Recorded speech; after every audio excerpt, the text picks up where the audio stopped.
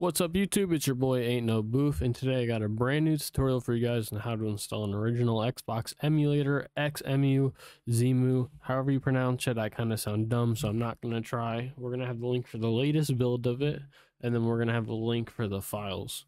So we're going to go ahead and just download both of them real quick. Now, the Google Drive files are actually files I re-uploaded. I can't find the original link where I got them.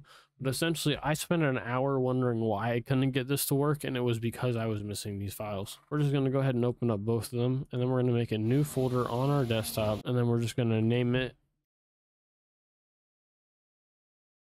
We're going to go ahead and drag all of the files from both of these WinRAR files into that folder.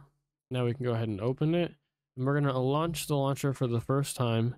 And now it's going to say configure machine settings to get started. Hop over to settings. All right, now we're going to go to MCPX boot ROM, and we're going to go ahead and open up the boot ROM image.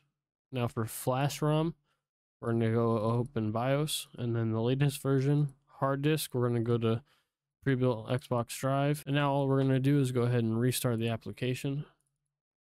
And it's going to boot up like an Xbox.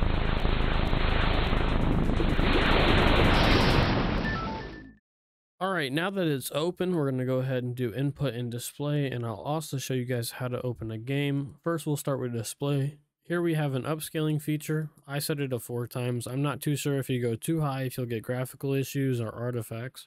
You can change that if it's on full screen, or if it full screens on startup, your actual resolution size, and then if you want VSync. Right, here's a cool feature in display mode. You can actually make your games go full widescreen if they have boxes. Because, you know, back in the day, most of the games were like 1024 or whatever, you know, they're square block. Now, if you played it on a newer monitor, it's not the aspect ratio, so you can make it 4. So now what we're going to go ahead and do is load a game in.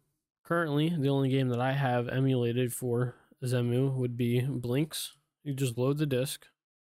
All right, so it wouldn't load the disc. I don't know why it does it, but if I just go ahead and restart the game, it actually just reopens up and it actually runs the game off rip.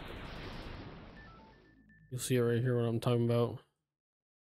I don't know why I had to reset to get the loaded disc to work, but I did get it to work. We can even full screen it. You see that it scales out properly. Go ahead and play for a second. You guys can see that it works. It's not broken. Now I have this emulated because it's a childhood classic game. It's more of a nostalgic factor. Yeah, but now you can see that the game does work. All you have to do is get your own XIOSO files. I can't show you because it's considered piracy. Go ahead, like, subscribe, and enjoy. A subscribe would really help me out if this video helped you guys out. Tune in for some more tutorial content or even gameplay content. Peace out.